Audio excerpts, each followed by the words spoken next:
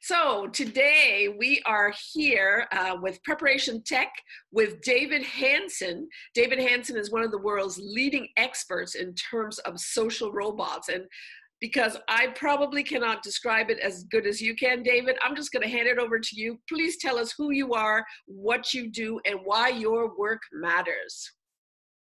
Great. Thank you so much, Deborah. And hello, everyone.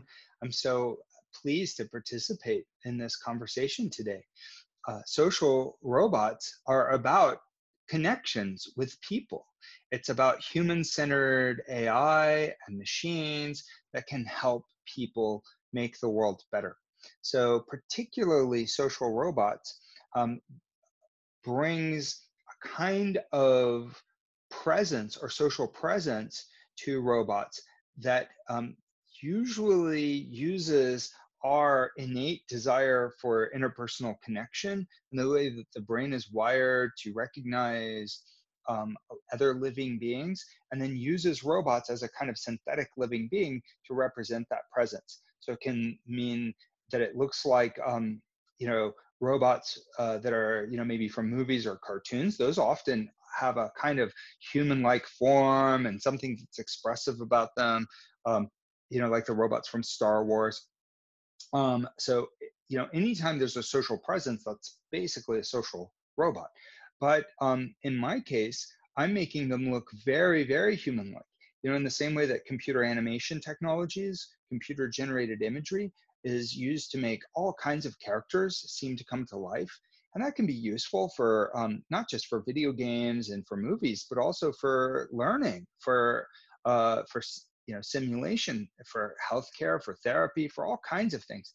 Well, by making that into robots, by making robots look like all kinds of characters with realistic faces, sometimes cartoon-like faces with physical bodies that can walk and move and dance and laugh and socially interact with us, then we can make the technology meaningful to people.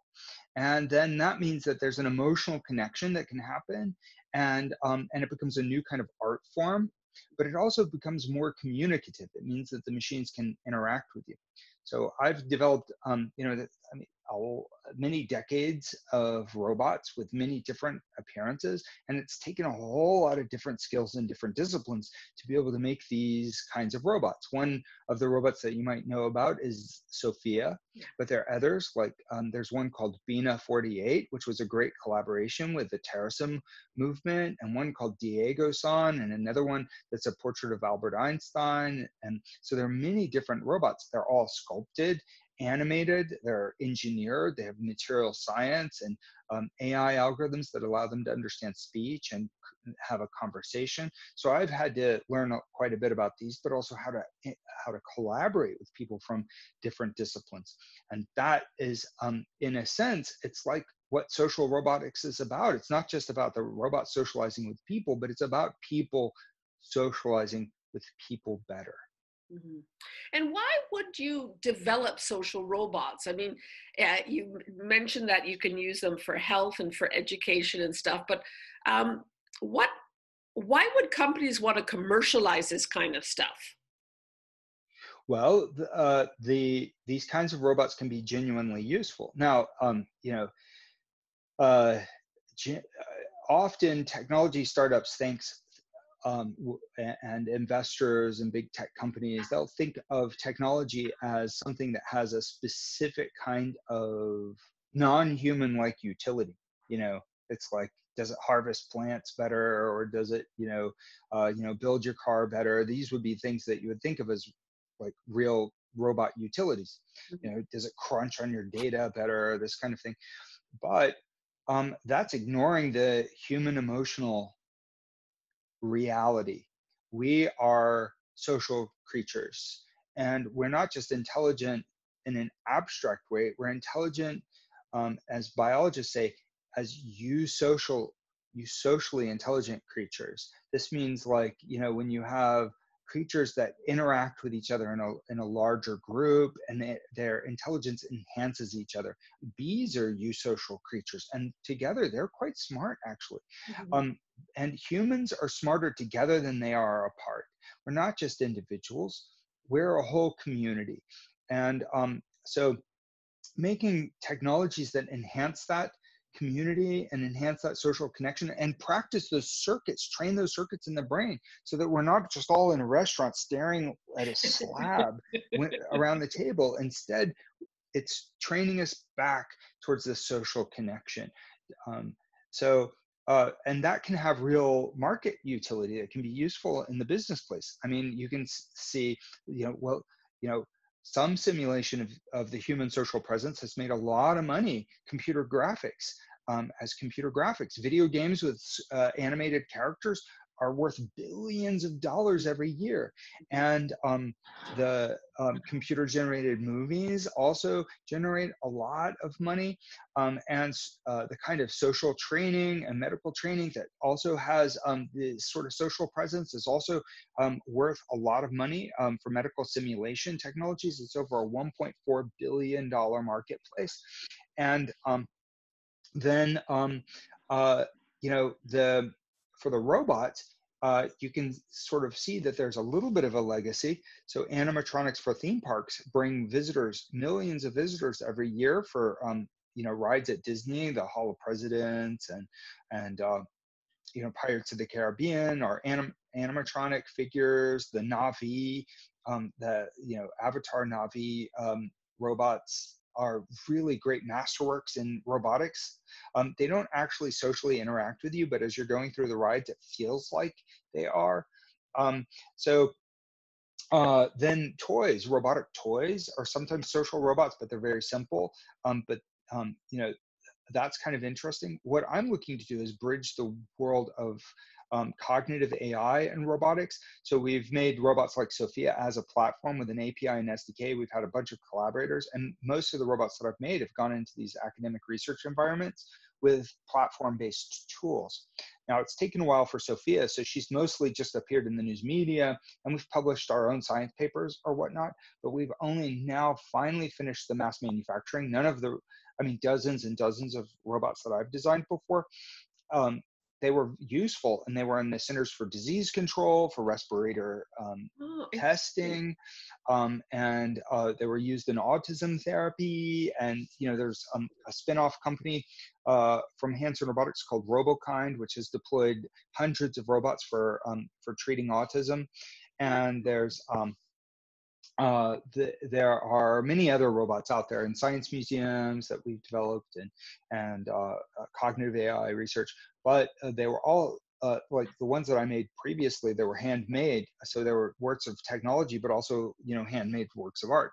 So Sophia as a platform now brings the best that we could get from all the different branches of robots and puts it all into one platform, and gets the cost down. So now she has hands that can grasp and manipulate, and she can pick up like a little like bottle cap or a nut and move it from one place to the other. She can pick up a pencil and she can draw and paint. We've done demonstrations where she can pick up cards and play cards. Then we put all kinds of sensors and perceptual modules in there, so she can sense people. She can now move through a space. She can self-navigate through. She's like wandering through our lab now, self-navigating through the lab. She can find her way back to her charger station all by herself. And we also put together tools for developing useful applications, and also for developing the art. Because right now, Sophia and our robots, they're not conscious. They're not fully conscious like people are. So how we develop the sense of social presence is through what's called interactive fiction. And that's where you take the best technologies, and you apply the best writing, artistry, animation, procedural animation, and you create the illusion of life. Now, this is interesting because we have the illusion of life, but we've also got the tools for researching what we think of as artificial life, like the pursuit of real life and consciousness over time, maybe machines within our, I don't know, maybe within our We're lifetimes. talking about Terminator, David. This is like bringing these machines to life. Well, yeah, but the thing is that we're looking to develop them by social robots to make them so that they build a good relationship with people, so they co-evolve with us. And if they become conscious, it's like a child coming into the world raised in a loving family.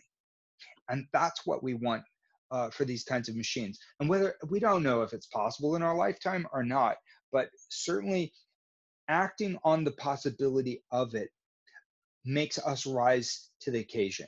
Because if they ever do become conscious, we want to respect that. And at the same time, by practicing caring behaviors, we become more caring to people.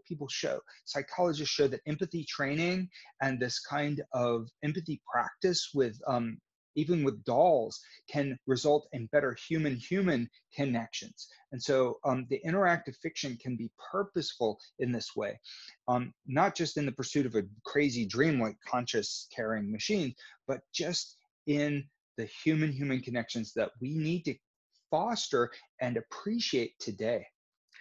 I have a question for you. You're talking about this, you're super enthusiastic about this.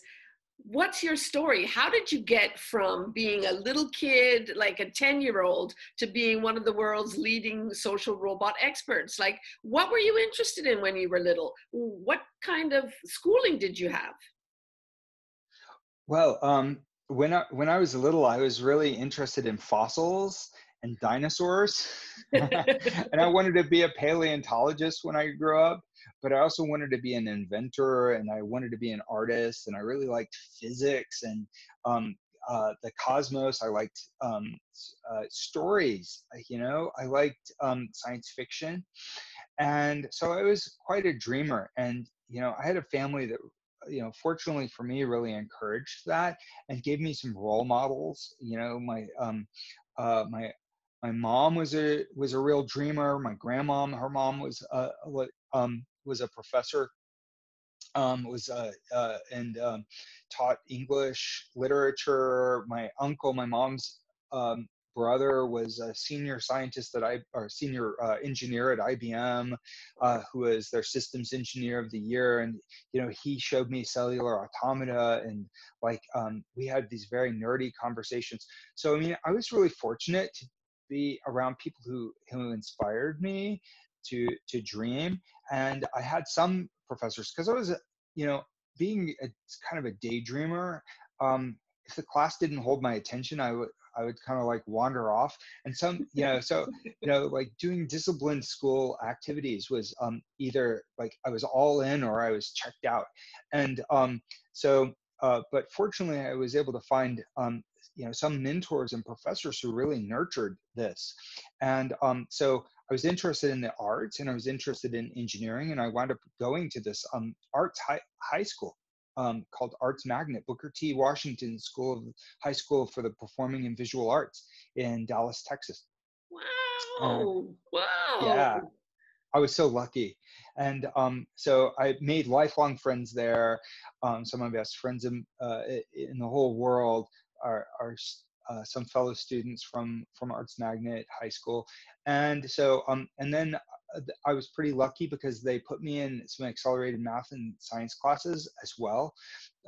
I was a bit I was like thinking about all these things, like what is the meaning of art? How does art work? Like, why is it so subjective? How do you make it make sense? And then at the same time, I was thinking about, things like exponential functions, and, what if you created a self-reinventing superintelligence? It would be like an exponential function. It invents itself to be smarter. And then once it's smarter, it can invent itself to be smarter still. And and if it was made in the right way, then that could help solve the hard problems of the planet. At the time, global warming was just in the news, and I was worried that humanity might not survive. I felt like we needed to solve these problems. We needed to pull together, and that like solving those technologies might help. So I kept vacillating back and forth between, okay, science is the answer, no, but I'm so distracted by the arts. It's just figure drawing all the time, and I was playing in the started playing guitar and founded a couple of bands and got in the high school jazz band, and then was like writing screenplays and making short films. And then I went to college to start studying science, but then I transferred to art school at Rhode Island School of Design Yeah. and studied film, animation, video. And then I took classes at Brown University, which is a sister school to Rhode Island School of Design. So there I joined the robotics club. I joined the student council, and I was doing like this art tech festival called Pong, and an art technology club that we named Interalia. We founded this art tech club, and so I was like across the street taking these holography classes and computer science classes, programming, like learning a little bit about AI, and I built so I got to like nourish my inner nerd um, by playing on that. But at the same time, I was really dreaming about how these technologies could transform the world. And because I was a film, animation, video student, I was thinking about the nature of human social dynamics. How does that work? How can we gamify that and turn it into a kind of interactive narrative experience? How can we take characters and use the character animation as an interface for AI and robotics? How can we put these things together? And I built my first robots there. So that was 1993 and 94. And I was on the side, I was hired because I had some pretty good figure drawing skills. So I was offered a job doing some sculptures, and I found that I could sculpt pretty well without studying that really. So I got a job as a sculptor out of school, and I went to work for Disney Imagineering doing sculpture. And so, at the same time, I was like, I really need to be focusing on robots and AI because that's what's going to save the world. That old high school dream that I mentioned, where like this idea that self-reinventing machines. And I was like, well, at least narrative. Like I can tell these screenplays and stories and create this art that sort of pushes the boundary on that. But I was also aware that Disney had these animatronic figures, and at the time they had just hired these AI scientists and robot scientists in the late 90s. So Marvin Minsky and Danny Hillis, who were like really big names in AI, were Disney fellows at the time. And this one giant robot that Danny Hillis was developing, this walking dinosaur, was in the same building where I was doing these works that I was doing. I was doing sculpture and robotics as I transitioned, and then I moved into this robotics job. So I got to be exposed to like these walking machines, and I built also like a little walking robot and facial expressive robot, and started researching after they moved me into that technical development job. So those like engineering classes in undergrad, they paid off. I had also pushed myself, I guess, and I was on these engineering teams. I won the grand prize world championship for Odyssey of the Mind, a creative problem solving competition with the and my team did such a good job. I was really proud. And there was like this little robot, like a robotic vehicle that would carry a team member around this obstacle course, and there was some art stuff. And then this other NASA prize thing that I was involved in that came out of those hologram classes. I got the really weird and random opportunity to collaborate with Mary Lou Jepsen, who went on to do One Laptop per Child, and she's such a super genius, and she's like doing this new holographic brain scanning technology called Open Water. So you should totally check that out. She would be a great person for your show. Okay, well, hook me up, David. Hook me up. So yeah. So it was like it seemed like a long, winding, random road, but all these skills added up because like. Part of what I did at Disney was investigate next generation skin materials for their animatronics and artificial muscle actuators. So I connected with the material science community and material physicists.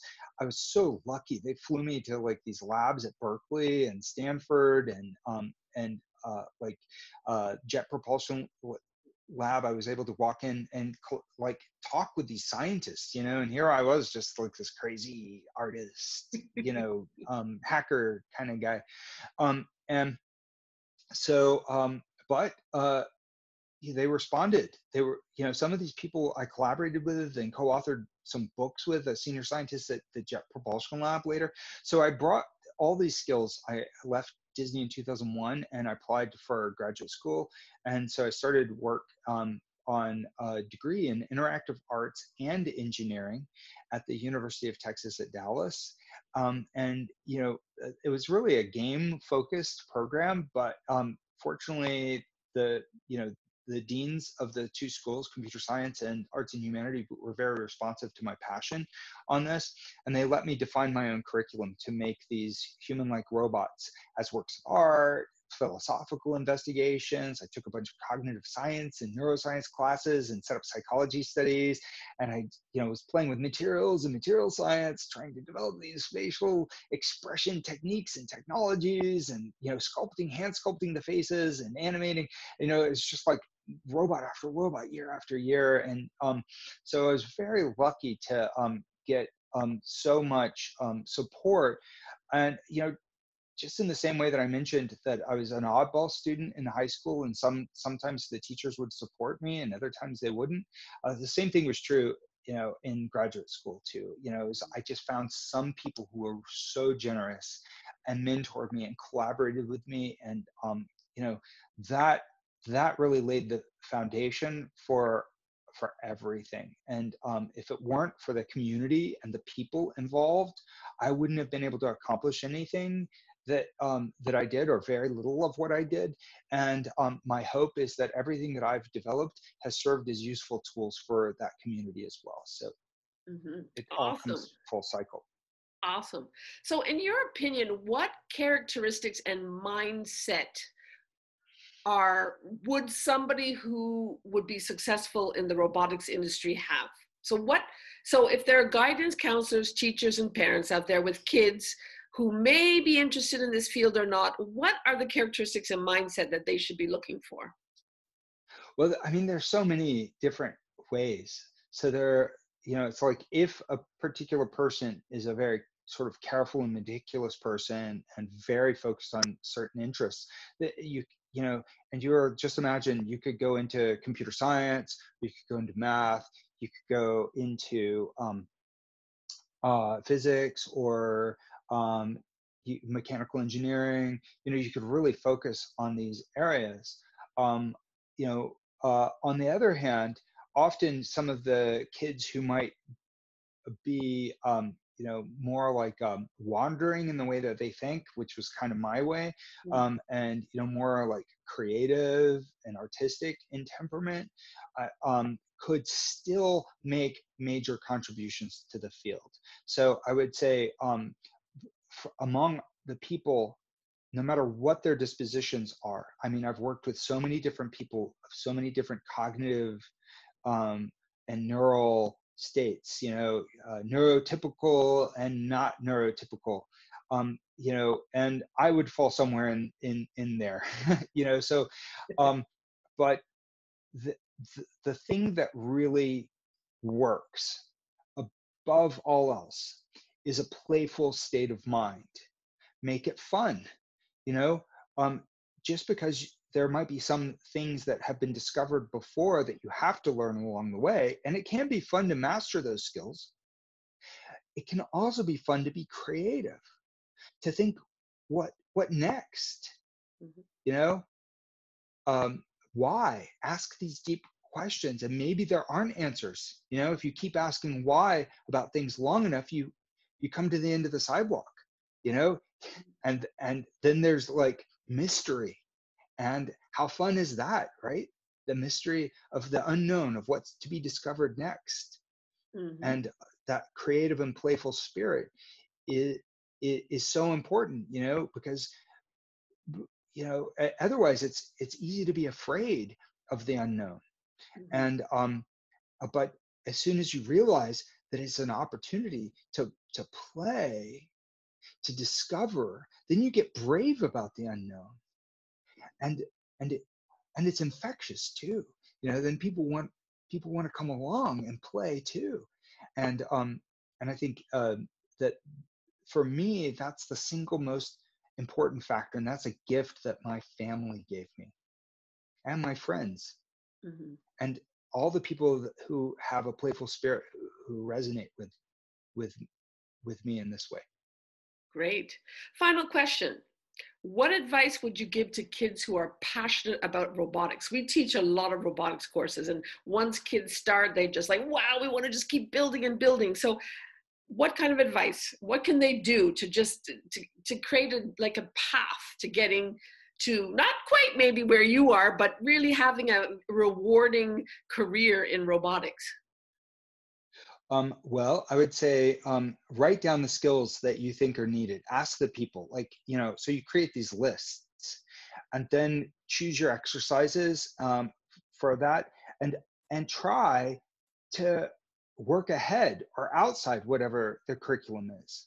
I mean, this is what I saw on some of these creative problem solving competitions. Like, and this is how I handled my graduate school. It's like, the curriculum, first of all, like what I wanted to do didn't neatly fit in a curriculum. So I found a curriculum that I could mildly adapt to me, and then I would fit whatever my interests were to that, but then I had to work ahead, work beyond what my skills were, beyond what was reasonable. So I would just say, that uh, don't forget to follow your dream where it leads, and then figure out, like, as your mind works ahead towards what that dream is, then you can write down all those skills like a path, like paving stones in a sidewalk. And once you've mastered those skills, then you're able to run ahead. I mean, honestly, I haven't mastered all the skills that I wanted to and that I want to. It's like, I'm not a master programmer. I can barely tinker and program. I've done a little bit of Python. I took these C++ courses, but I'm not a good coder. And often the programmers are like, okay, get out of the way and leave it to us. But at least I learned enough that I can speak the language. And and it's that way. And sometimes in each one of these disciplines that I tinker in, I may have some insight, because if you're leaping between fields in this way, then you might get insights across the board. So when it comes to robotics, it's inherently interdisciplinary. And you can ask these questions. Well, why? Why do you put these disciplines together in this way? And with robotics, usually it's, well, because I want to achieve this thing here or that, thing there. But what defines robots? I mean, it's sensors plus processors plus a motorized output. So you have some kind of perceptual or sensing input, and then this like action, this like the decision process, and some kind of mechanical action on the output. But what kind of definition of is that really, right? It just, because a household printer could satisfy that, or a smart blender could satisfy that. You've got sensors and a little microcontroller, I mean, but is it a robot? Well, probably not. I mean, I think that intuitively we think of a robot as being a synthetic or artificial living being. And that's why, like, when it starts to move kind of like a living being, even factory robots, it's like, whoa, those look like big, like crab arms or something, that are making the cars. And, so intuitively, it's like this thing. And that's how, I mean, the word robot and the word robotics both came from science fiction writers. Carl Chapek invented the word robot, and Isaac Asimov, a science fiction writer, invented the word robotics. The entire field was born of imagination, and in both cases, they were where machines seemed to come to life, or really came to life in the context of the story. It was like these living machines. And so I think that we should go back to the roots and encourage imagination and say, well, what defines a life form, and can machines be alive? So while the engineering discipline sometimes, we're like trying to solve these practical challenges, don't forget to dream ahead, push yourself past the boundaries of what is known. And there will be people who may discourage that and be like, no, robots are not synthetic life forms. That's not valid. You will find grumps out there who will tell you not to, but you got to just keep dreaming. Awesome. Absolutely. Thank you so much, David. This has been an amazing interview. And I didn't know that you're really coming from the arts field and coming into robots, and you blend all of these different fields and studies. And it's just amazing that you are a renaissance man, right? And this is where a lot of careers in tech are going. So this is great. Thank you so much. Oh, thank you so much. I really appreciate your questions and your show. And I wish all of you, the best with all your dreams and hopes. And please stay in touch. Great.